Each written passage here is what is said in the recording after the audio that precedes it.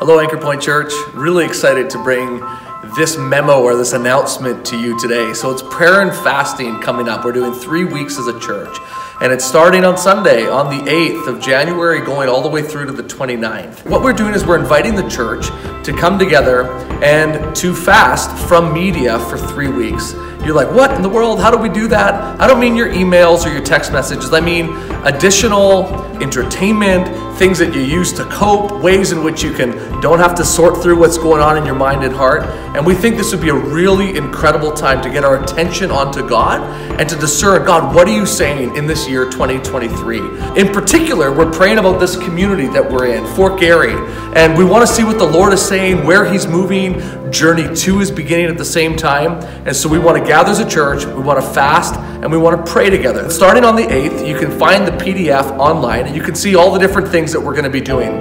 The prayer room most days, or the sanctuary, is going to start being open roughly around 5 a.m. We are going to have a time of meditation through the video series, The Chosen, as the life of Jesus and His disciples and the early church, and we're going to have that at 6 a.m. and one evening a week, 4 to 9 on Friday nights. That's going to be open. There's going to be opportunity for prophetic ministry that's going to be going on.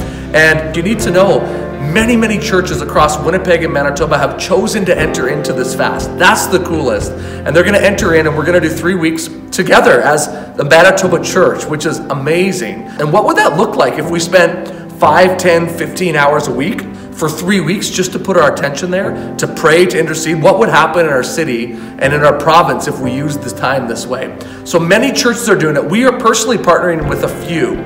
So the 7 churches, pastors that I've been meeting with every single week, they are all doing a thing, and we're going to do one ending event on the 29th of January, which is going to be awesome. But on Tuesday nights, we're going to be meeting with Church The Rock. They're in our community as well. And we're going to do the first Tuesday night at Church The Rock and the next 2 Tuesday nights here at the church.